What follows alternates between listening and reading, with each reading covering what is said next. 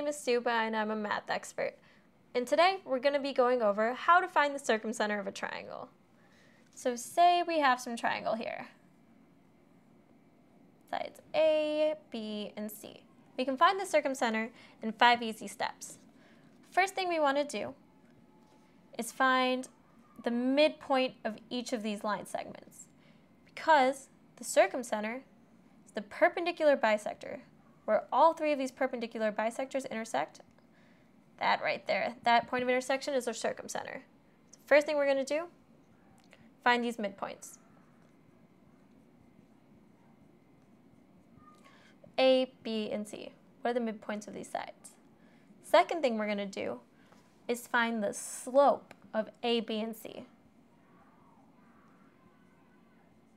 which we can do because we know these 3 coordinates.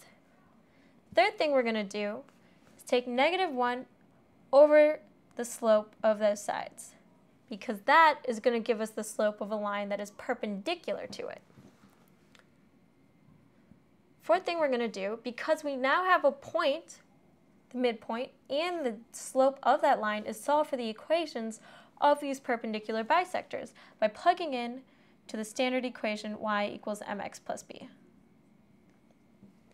So once we have the equation for these 3 perpendicular bisectors, all we have to do is set 2 equal to each other and solve.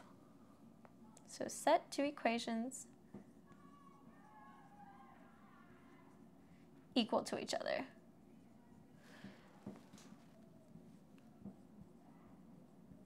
And then once we solve, we're going to get that point of intersection. And that is going to be our circumcenter. And that's how you find the circumcenter of a triangle. My name is Subhah, and thank you for taking an interest in math.